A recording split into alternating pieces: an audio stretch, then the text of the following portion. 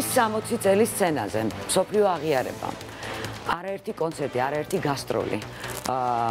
რომასების უბადლო შემსრულებელი და ალბათ მომღერალი, რომელსაც თამამად ჩვენ შეგვიძლია ვუწოდოთ ვარსკვლავი.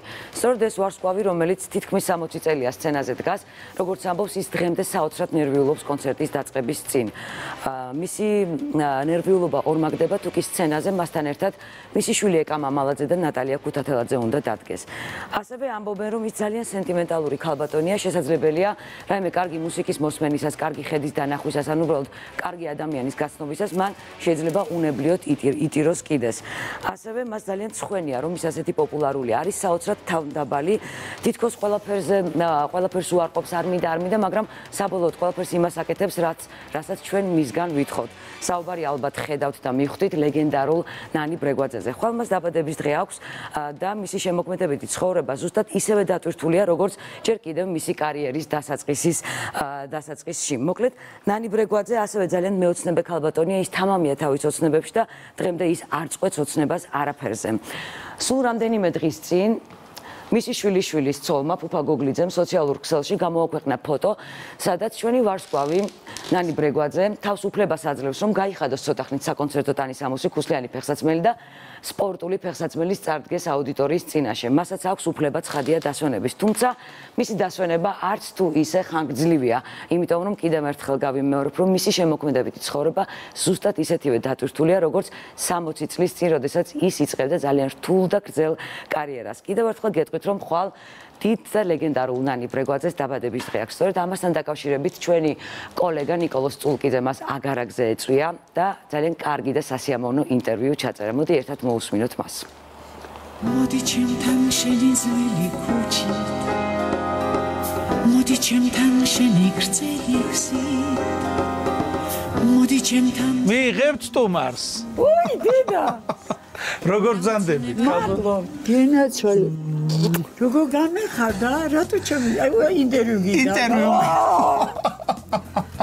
აი შეიძლება? ციდაც რო გეთქვა. არ მიმიღებდი. არა, ხო მიგიღებდი საერთოდ იმისო თერაპია. ინტერვიუ. დავიწყოთ? რა ვიცი მე. დაბრძანდით. მოდი ჩემთან სანამ გრუგელს უჩანს.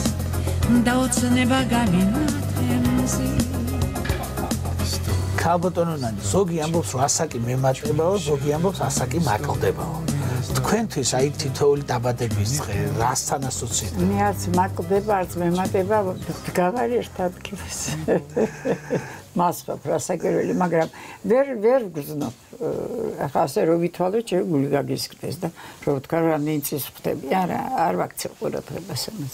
მე მეშინია, რომ არის მართალი გითხრათ, სულ არ მინდა ამ ქვეყნიდან წასვლა. ძალიან მინდა ვიცხოვრო დიდხანს ეს, მაგრამ ბრეგვაძეების შთამომავლობა დიდხანს ცხოვრობენ და ამის იმედი მაქვს. მამაჩემი 92 წლის იყო. აი გიფიქრიათ როდესმე, რომ ალბათ იქნებოდა არაერთ შემოთავაზება, რომ დარჩენილიყავი სხვა ქვეყანაში. ძალიან ბევრჯერ მქონია ეს შემთხვევა და თხოვნა, რომ დარჩენილიყავი. რა მინდოდა? ვერ გაძლებდით თუ? ვერაფრით. 15 დღის მერე უკვე სახში მინდოდა ყოფნა.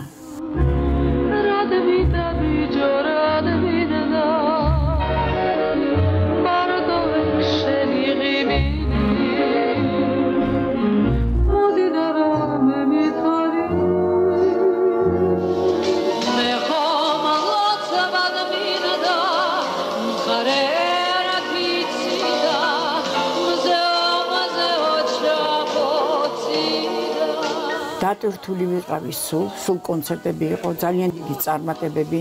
ის სიყვარული, რომელიც მე თქვათ დავიმსახურეთ მათ წინაშე დედების და მამების და ბებიების, ის ბავშვებს გადაედოთ, იცით? რომ ვეუბნები, აი რა მოგწონთ, და მოგეწონათ როგორი ენით მოდის, იცით? გამოხატვა მათი სუპერ. თქვენ ისეთი ლამაზები ესე უნდათ ალბათ, ესეთი თვალით იყურებიან და აი რა კი სილამაზეზე ვლაპარაკობთ. თქვენ ყოველთვის ეხაც რო გეუბნებიან, იუმორით ამბობთ ხოლმე თქვენ. ავდა ძალიან ლამაზები. კინა გოგოლა მიქელაძე კანდელაკის მეუღლე, ყავდა კანდელაკი, აი მართლა არაჩვეულებრივი. ნამდვილი არისტოკრატი იყო, აი ნამდვილი. ერთხელ უთხრეს რომ გონია გოგოლა, ნანი შეიძლება თავი მაგახლა მოსაკლავი ეს თუ მე მგავს აბა მე კიდე ისე გიждდებოდი დედაჩემზე ერთად რომ მოვიდიოდი დედაჩემთან ერთად მეუბნები ასე ვაკეთებდი შედარახად გოგოლასთან მიდოდა მოდი ჩემთან სანამოთ მოდი ჩემთან სანამოთ მოდი ჩემთან სანამზე ზერჩამოწევს დანაპირებს მიატოვებს სხვა ეკა ნატალია და ნანი სამი თაობის სამი ხელოვანი სამი გემოვნებიანი ქალი ცხოვრობს ერთ ოჯახში რთული მომენტია აბა რა აი რაზე ვერ თანხმდები ვინ როგორ გამოიყურება ვის როგორ აქვს თმა ის არ ხდება თმაზეა ისტერიკა ჩემთან დაკავშირებით ჩემზე ჩაცმაზეც რა ხო უფრო ეს ვიზუალური მხარეა ძალიან რთული ოღონდ ნანისთვის მე და ეკას შორის უფრო ესე ჰარმონიულად წყდება ეს პრობლემა ვიყავით ერთად და მე აქედან მაინც არ მიგდები ყურს ეკა მიგდებს ეკა კი ხო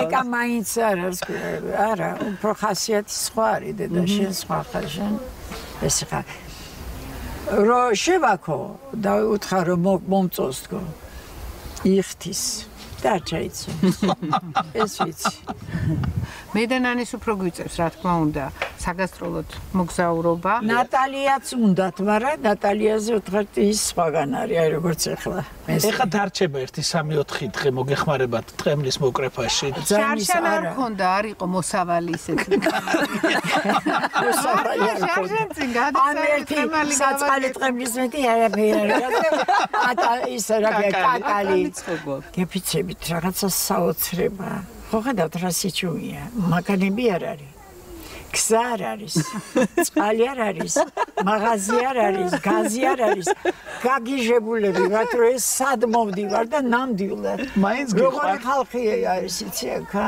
ერთი მეორეზე უკეთესი პიროვნებები აი ქალბატონო ნანი თუ თქვენ ამდენი ქალბატონო არ დაიღალე ნანი დამიძახე არ ვეწყინე აი ამდენი ხალია მეუბნები ნანი როგორ აბა როგორ აი თუ ერევით ხოლმე მათ რამე ისეთ მნიშვნელოვან გადაწყვეტილებაში ან პროფესიულში ან პირად ცხოვრებაში სულ ჩართული ვარ კი მინდა რომ არ მივიღო მონაწილე ვიტყვი იმიტომ ისე ბრაზობენ და ისეთ გაბრაზებულები მიყურებენ რომ ამათი რა ვქნა ნუ არ გამომდის სხვაზე არა მაქვს ესეთი რეაქციები, მაგრამ ჩემიანი როა და რომ მიყვარს და რომ მინდა რომ ძალიან კარგები იყვნენ, იქნება მე რას საგვირელია. განსაკუთრებული. აი, ხანდახან მე რომ ვიზა გავდივარ, ხო, სახლა ისე შემოგხედავს და ისე რაღაცას გეტყვის, რომ ნუ ძალიან მე რომ მეშლება და რომ ვეტყვი, ნუ რა, არა მე ხო იცი რომ მინდა ისეთი იყო, როგორც აი მე რომ მომეწონები. განსაკუთრებული. აი იმათ ხო წარმოგიდგენია როგორ მოეწონები. მე თქვი არა უშავს მე.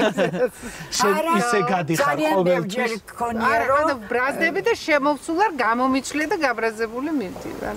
ხო და ამაში შენდე ეს ერთ კურსშედის მეორე შედის და არც ვეუბნები. და თავისუფლებასაც ვაძე. არა ვარ დედაჩემისგან ისე ვიყავი. შებოჭილი და ფეხს ვერ ადგამდი რომ ამათ მივეცი რაც უნდა ისგან. ამიტომ არის ნანი ესეთი მაგარი. შეეშლებათ მე რა რომ უნდა შეგეშალოს თურმე მე რომ ვკითხულობ ბევრ ნუ ვკითხულობ რაღაცებს ხო? ჩემ მეგობრები მაგალითად გიждდებიან ნანისთან მოსვლაზე, იმიტომ რომ ძალიან ესეთი სასიამოვნო საურთიერთობა. ჩემ დაუნებურად მეც იმხელა ვხდები.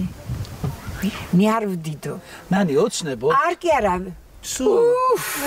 ოცნებოზე თან გეგმა. იცით რა როგორ აი ძალიან შორეულ პერსპექტივებს. აი ამას დადიხართ ლაპარაკობთ, ამათმა რა იციან? ლაპარაკობ და მასხობ და რო ვიტყვი და იცინიან ესე.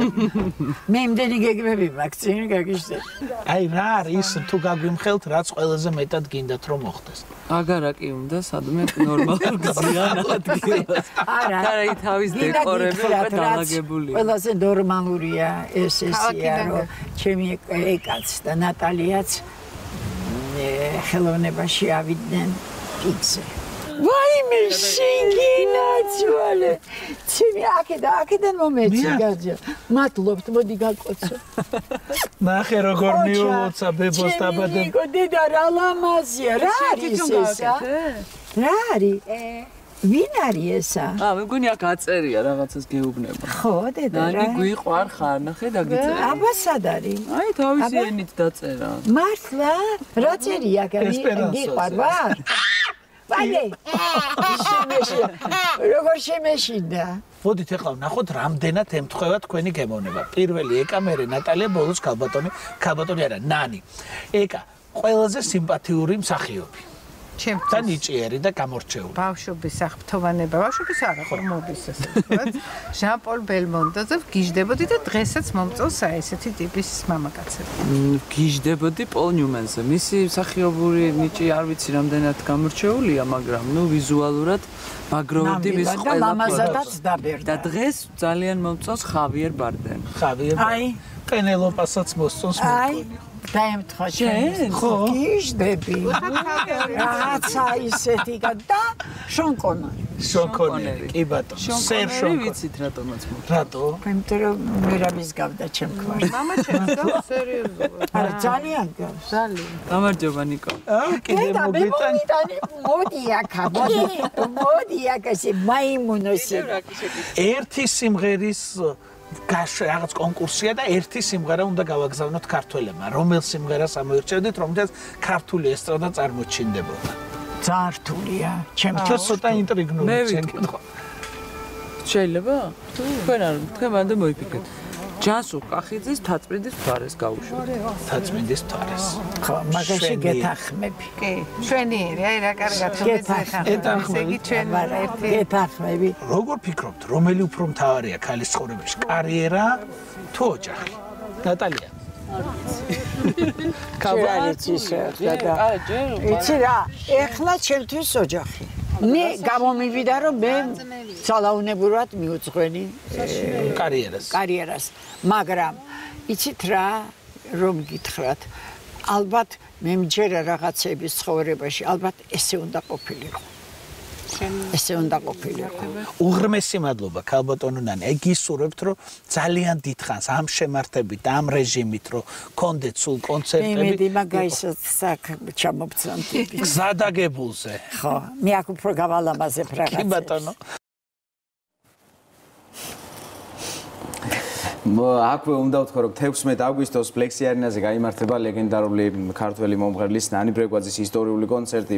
ევგენი მიქელაძის სახელობის საქართველოს ეროვნული სიმფონიური ორკესტრი განსხვავებულ ვერსიებს წარმოგვიდგენს ნიკოლოზ რაჭველის დირიჟორობით და ამ კონცერტში მონაწილეობას მიიღებენ ნინო ქათამაძე, ნატალია ქუთათელაძე, ეკა მამალაძე, სტეფანე, ბათუმის მუსიკალური ცენტრის სახელმწიფო კაპელა და სპეციალური მოწვევით ამ კონცერტზე იქნება ლეგენდარული მსოფლიოში აღიარებული მესაყვირე კრისბოტი. ბილეთების გაყიდვა უკვე დაწყებულია.